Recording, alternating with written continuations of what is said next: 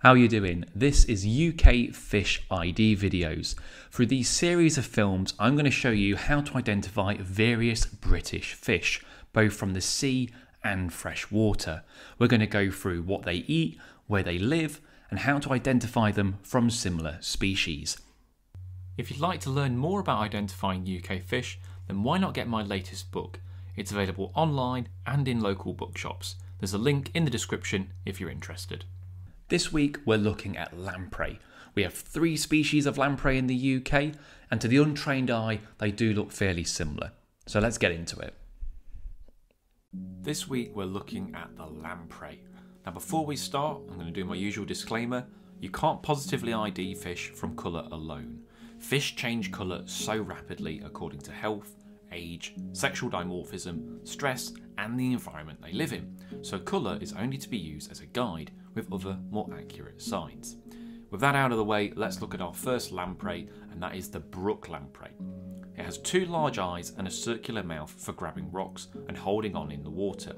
The colour overall is a range of slate greys to greens and yellows. 7 holes on the side of the head act as gills, with 1 continuous fin towards the tail, which dips slightly in the middle. This is the smallest and most common species of lamprey found in the UK. All lamprey have an amosete phase and they live in the silt, and river and brook lamprey amosetes are very difficult to tell apart from each other, but once in the adult phase it's much easier. Brook lamprey are pretty much the smaller versions of river lamprey, with some believing that river lamprey are just a sea-running form of brooks. This is the only non-parasitical lamprey in the UK. They don't feed on other fish. In terms of its distribution, it's widespread in British rivers.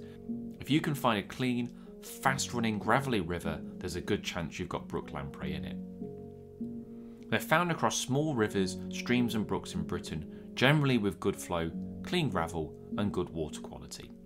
Unlike the other 2 lamprey, this one isn't a parasite, and it filter feeds in the silt. So while fast-running water is needed for spawning, they also like silt beds. Around March-April time, they transform into the adult phase, and females dig a red on the gravel, with multiple males trying to spawn, and they soon die after. They get to around 15 centimetres in length. Next up is the river lamprey, and this is where there's a bit of confusion. Obviously both species have got quite similar names, a brook lamprey and a river lamprey. So sometimes people might be referring to brook lamprey because they see a lamprey in a river and go, oh, I've seen a river lamprey. But what they mean is a brook lamprey.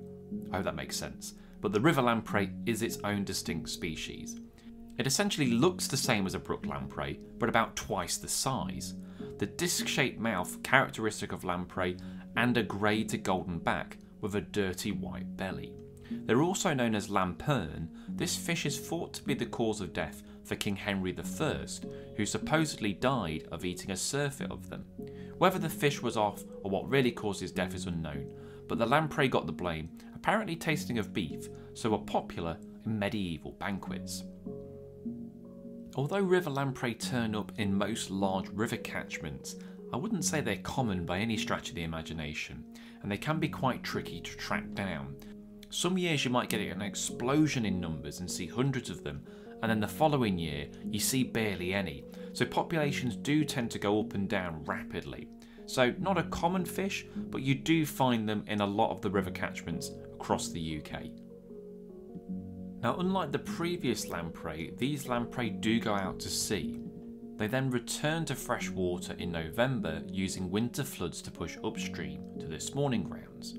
They'll then wait until April to spawn, gathering in large groups over gravel beds, and then the young will slowly drift downstream, eventually going to the sea to feed on marine fish. They get to around 50 centimetres in length, so they are quite a bit bigger than brook lamprey, but smaller than our next entry, which is the sea lamprey. The easiest to ID out of the 3 due to its sheer size and distinct mottled yellow and light brown colour. They have 2 dorsal fins, unlike the other 2 species. They also have a round mouth with layers of sharp rasping teeth to feed on prey and move rocks. Lamprey are some of the most ancient vertebrates in the world, and although we call them fish, they're only barely included. We are more closely related to salmon than a lamprey is, and these creatures have been around for over 300 million years.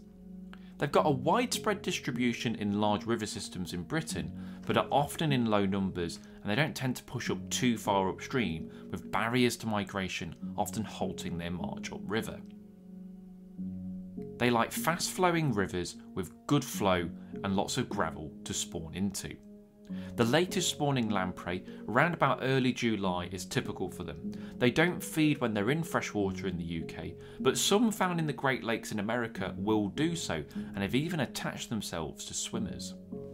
In terms of length, it does vary slightly, but well over 100 centimetres or a couple of foot, whatever you prefer. They get much bigger, much thicker than the previous two lamprey. Now I'm quickly going to mention another fish which isn't a lamprey, and that is the eel. Although they aren't remotely related to lampreys, but they do have a similar body shape, so they could get confused with them. The quickest way is that they have pectoral fins and a jaw, which lamprey don't. So I can understand how someone might confuse an eel and a lamprey when they're maybe looking over a bridge or if it's murky water, but if you get a good look, these fish are quite different, so you're not likely to confuse them. So how do we tell those three lamprey species apart from each other? Well, it's all about size. So the brook lamprey is the smallest. If you're finding a lamprey that's under 20 centimetres, it's almost certainly going to be a brook lamprey. If you find a lamprey that's around about the 30 to 50 centimetre mark, then it's going to be a river lamprey. We can't go by colour here because they both pretty much look the same. The only thing that's really distinguishing them is size. Confusingly, they both come out at the same time, and you can even see them in the same reds. I'm not sure if they can hybridise, but it wouldn't shock me at all. So you might even see them next to each other. So size is key here. Finally, with the sea lamprey, they come out much later, so you're not likely to have much crossover with sea lamprey with the other species, and they get much bigger, much thicker. They have a mottled patterning, which the other two lamprey don't, with more of a yellow, muddy brown colour, whereas the other two are more of a silvery coloration. So size is key here. If it's very small, it's a brook. If it's about in the middle, it's a river. And if it's fucking massive, it's a sea lamprey. Don't forget, if you want to learn more about UK fish, do grab a copy of my book. There's a link in the description if you want to find out more. Hope you enjoyed that video. If you liked it, please consider subscribing to the channel. It takes 2 seconds for you and it really helps the channel out. Go and have a look at some of the other UK Fish ID videos we've got on the channel, as well as the underwater and angling content on here. See you next time. Cheers. If you enjoyed this vid, why not check out this other video right here? If you can, please subscribe to the channel. It only takes a couple of seconds and it really helps me out. I'll catch you in the next one. Cheers.